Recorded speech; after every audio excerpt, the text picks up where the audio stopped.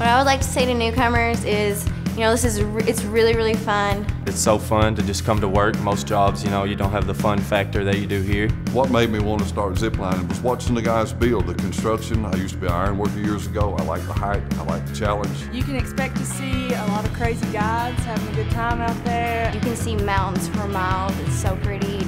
A lot of green, a lot of trees. A lot of people come up here just for that reason. Every tour is different, and so is every guide. You're going to have a completely different experience than the last time. You get to race. It's a great time, and people enjoy it a lot. You can be 300 feet off the ground doing 55 miles an hour.